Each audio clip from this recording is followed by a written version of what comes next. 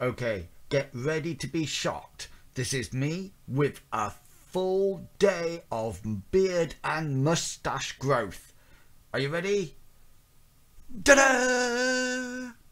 Hello and welcome to another video in my series Anxiety and Me. In this video I am going to try and tell you about the things that set my anxiety off, and yes, envelopes will be mentioned. My name's Inwils and welcome to the In Crowd.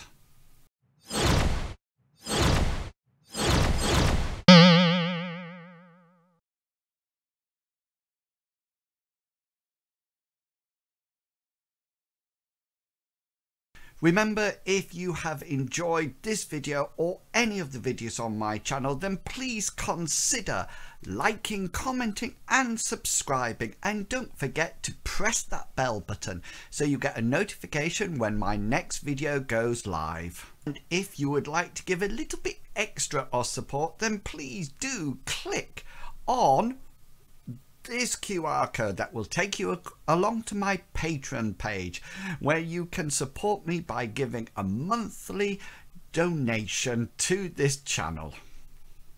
Okay, here I go. Now please remember, I tried to get all these videos done in one take, so I do apologize for any mishaps or blumbling over, is that a word, blumbling, over my words as I go through. But today I'm going to talk about what actually sets my anxiety off. Now before we go anywhere, you might want to go back and watch the previous video that talked about whether or not I am cured of my anxiety, because I still have it now. I still have various things that will set it off. So yeah, it's an ongoing battle. Right, the first thing I would like to say is that I try to decide to do it in levels, so like level 1, level 2, level 3, and sort of like increase the amount of anxiety I get in various situations. But I thought, no, I can't do that. I'm just going to talk to you and tell you a variety of things. So I apologize if I go between things that slightly set my anxiety off to things that I literally pass out for. Okay then, let's first establish the root of my anxiety. Okay, so going to a clinical psychologist for several years, I worked this out. Well, we worked it out together. My anxiety is all about control. I feel happy when I'm in control. The more control I have, the happier I am. The less control I have, the more anxious I become. And my ongoing battle is trying to relinquish control and still feel happy. And that is still something that I continue to strive for even to this day. So in order to have control, I create, rightly or wrongly, routines. If I'm in a routine, then I am very happy. I feel very content and very pleased with myself. If anything disrupts that routine, whether or not it's family members or other people or things happening in my life, then that sets my anxiety off. And it sounds absolutely pathetic, but I'm afraid that's how it works. Okay then, so what can actually set off my anxiety? Right, first thing is anything that is different to my routine. So for example, on a Saturday, I wake up at a set time, I have breakfast, I always eat the same food at the same time, at the same place. Then I will go and do my food shopping, hopefully getting to Sainsbury's where I shop between 7:45 and 8 o'clock, because I need to get to Costa between 8:45 and 9. Now, it used to be dead on 9 o'clock, and I'm trying to break that habit. But if somebody said to me, you're going to have to go at 9:30, then that would cause me some anxiety. Not a huge amount, not a passing out amount, but I would be worried. If all of a sudden I have to go into work on a Saturday, that makes me anxious because I can't go into my routine. If I have a day at work when I can do my own stuff, then I'm very relaxed, very calm. If I've got certain things like meetings and teaching, etc. to do, and it's different every day, then I will feel anxious for the majority of the day. So anything that changes my routine, my happy routines, is an issue. And there's certain things that are really small that you would never believe can cause me anxiety. Let me give you an example. Let's talk about envelopes. Now, envelopes are quite innocent things, but every evening when I return home, I open my door and immediately look at the mat, and if there is no envelopes there, if it's completely blank, then I literally feel myself relaxing. If there's a letter there or an envelope there, then that sets off my anxiety. I'm instantly thinking, what is it? What do I need to do? What is this? Then I go through this awful, do I open it now or just leave it? Do I open it now or just leave it? And for a huge amount of time, I would just put it to one side and try to forget about it, not even looking at it.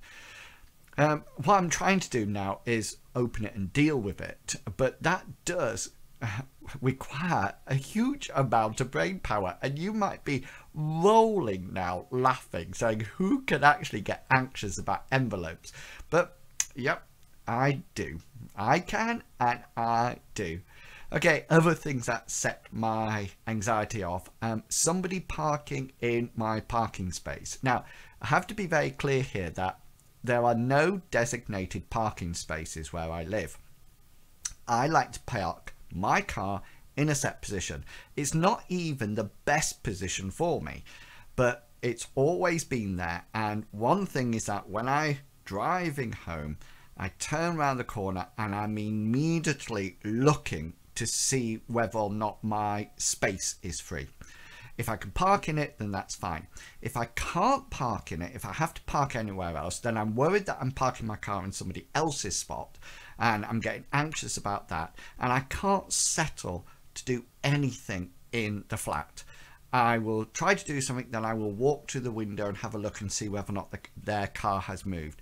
Or every time I hear an engine, I get up and go and see whether or not they've moved. I try to do silly things like wash up a whole load of pots over and over and over again so I can look out the window and not look suspicious. I actually, and this is silly, I know it's silly, I know, but sometimes I will actually say that I should walk somewhere so I don't move my car, if that makes sense, because I know that if I walk somewhere, I won't move my car, and so I won't have that anxiety. Anyway, seating. In Costa, I have a set place that I sit.